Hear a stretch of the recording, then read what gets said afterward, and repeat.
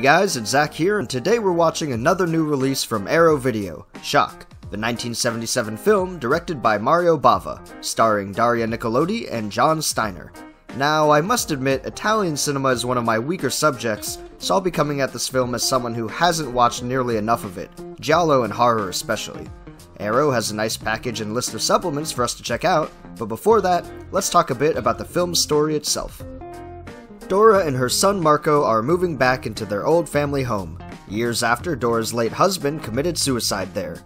The family begins anew with the introduction of Bruno, Dora's new husband, who's kind, caring, and a great father figure for Marco. Despite Dora's reservations and anxieties about moving into the house with a history, they go forward with it anyway, doing their best as a family to stay positive.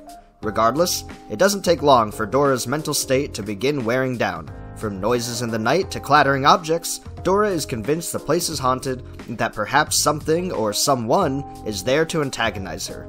Of course, Bruno is the always positive support, believing it's just nerves and mind tricks.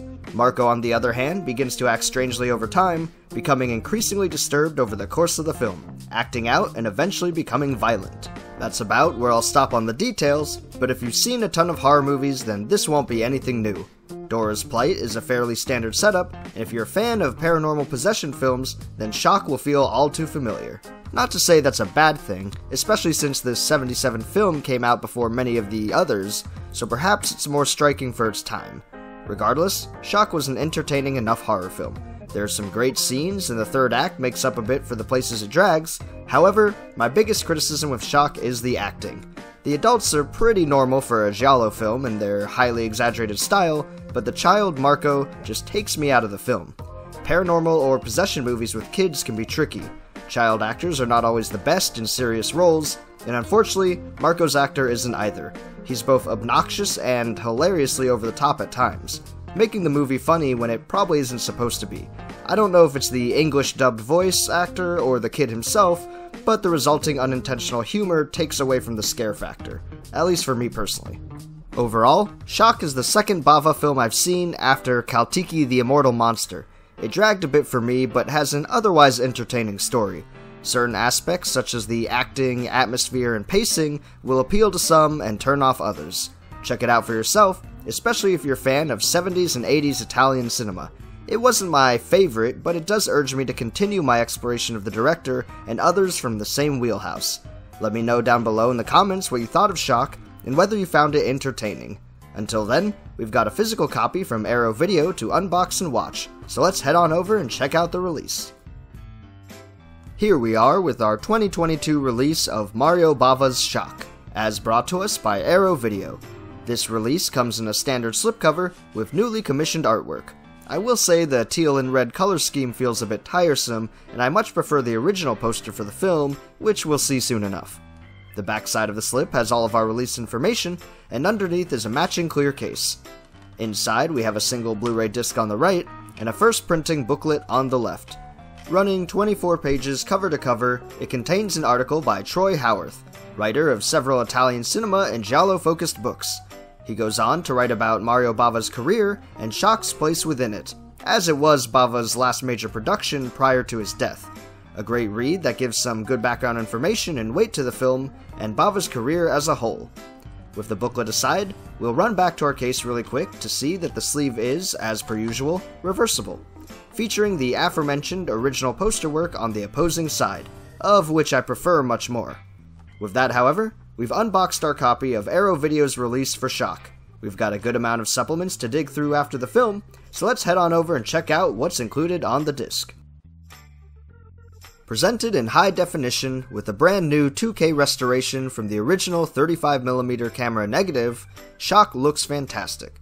It's presented alongside both the English and Italian soundtracks, with the matching insert shots and front and end titles to boot.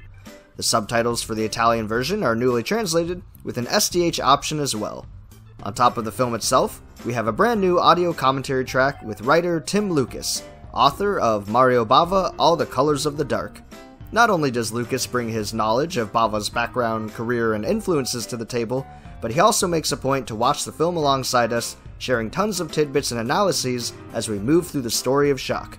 I appreciate the consistent back and forth between what's happening on screen and off.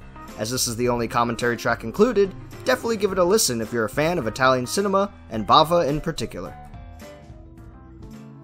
Arrow packs in a ton of video supplements to watch as well. We start out with a trio of newly recorded and presented interviews. The first, with co-director and co-writer Lamberto Bava, runs over 30 minutes long and is titled A Ghost in the House. Bava talks all about some of his earlier interests and projects in the film industry and how some of his works eventually led to larger productions on his father's part, especially the initial formation and many changes that led to the feature film Shock. He turns his focus to the film itself after some time, giving a ton of behind-the-scenes information and stories. The second interview, also running just over 30 minutes long, is with co-writer Dardano Sacchetti, titled Via dell'Orologio 33.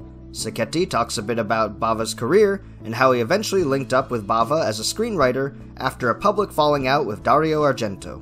He goes on to talk about his part in the formation of Shock's script and further discusses various elements of Shock from a writing standpoint. Our third and final interview only runs a few minutes long, featuring film historian Alberto Farina. It's titled The Most Atrocious Torture. Farina takes the time to discuss actress Daria Nicolodi and the film Shock, as he shares a piece of artwork from the late Mario Bava that was originally gifted to Nicolodi back during the production. Having interviewed her several times before, Farina has some quick stories and insights to share. Moving away from the interviews, we now get to a 20-minute video essay to watch from author and critic Alexandra Heller-Nicholas. She recently wrote an article for Vinegar Syndrome's release of Censor, and it's good to see her name appear once more. Titled, The Devil Pulls the Strings, Heller-Nicholas discusses puppetry, possession, and the related imagery as seen in Mario Bava's Shock. She focuses on the hand statue that is seemingly omnipresent in the film, analyzing its symbolism and place within the overarching story, both literally and figuratively. A great watch for those wishing to delve further into the story of Shock itself. Following our video essay is the final major video supplement before we get to the usual fare of inclusions. Titled Shock, Horror, The Stylistic Diversity of Mario Bava, this featurette runs over 50 minutes long and features author and critic Stephen Thrower, as he shares an incredible appreciation of Mario Bava's career and final film. Acting almost like a mini-documentary, Thrower's video is a great inclusion for anyone interested in diving into this director and his filmography. This is something I would definitely revisit if ever I decide to really dig through Bava's work. With that, however, we can round out Arrow Video's release of Shock with a collection of smaller inclusions to watch. We get, of course, an Italian theatrical trailer for the film, as well as 4 US TV spots for the movie, as released under the alternative title Beyond the Door 2, though I'm fairly certain this film has nothing to do with the original Beyond the Door. On top of the trailers, we also get a gallery with 30 images featuring a collection of promos, lobby cards, and posters. Overall, Shock isn't exactly the film for me, but it is another nudge in the right direction toward my slow interest in Italian horror. From what I've watched and read, I'll be certain to at least check out more of Mario Bava's filmography. The amount of extras packed into Arrow Video's release make for another great addition to the shelf of any collector focusing on Italian giallo and horror. Let me know down below in the comments what you think of Shock, or what your stance is in general on the films of Bava. Are you a fan of his directorial work? Perhaps you enjoyed or didn't enjoy Shock, but find his earlier works to be much different. Let me know down below, and until then, thanks again for joining me here on Pajama Theater. Like, subscribe, and follow me on social media for more boutique Blu-ray goodness. Until then, take care, and I'll see you guys next time.